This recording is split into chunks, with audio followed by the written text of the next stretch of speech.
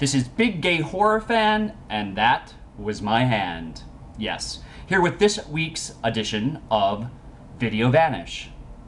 Videos that are so obscure that they're only found on dusty floors in abandoned warehouses, often for good reason. This week's Video Vanish, Death Feud, starring little baby Frank Stallone, Sylvester's brother, Christopher Mitchum, son of Robert, which frankly is the only reason why he got work, we all know that. B-movie legend, at least in Big Gay Horror Fan's mind, Mayo Chandler, who did tons of stuff in the 90s. Strip to Kill 2, a favorite. Out of the Dark, another Big Gay Horror Fan favorite, who unfortunately died of cancer a number of years ago. And last but not least, my main reason for watching this film, Lisa Loring, a Big Gay Horror Fan favorite, Wednesday Addams from the Addams Family. There are three major reasons why you have to watch Death Feud. One, Lisa Loring's tatas. Yes, she shows her tatas frequently in this film. They are pasted, mind you, but nonetheless, they are beautiful.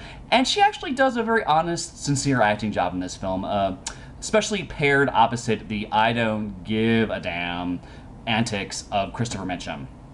Secondly, there is one insanely gooey, over-the-top romantic interlude with Frank Stallone and Mayo Chandler that ends in the most nauseating fashion ever. It's the biggest horror I've witnessed on film in a while, and that is Frank Stallone's moist, nasty tongue coming at Mayo Chandler for their final embrace before he heads off to sea. And the third reason you must watch Death Feud, the biggest reason actually, is that the fact that this is the only TNA action film where the heroes and heroines, after obliterating the fat, sweaty, sexually maniacal mob, wind up on an avocado farm. You heard it right, an avocado farm.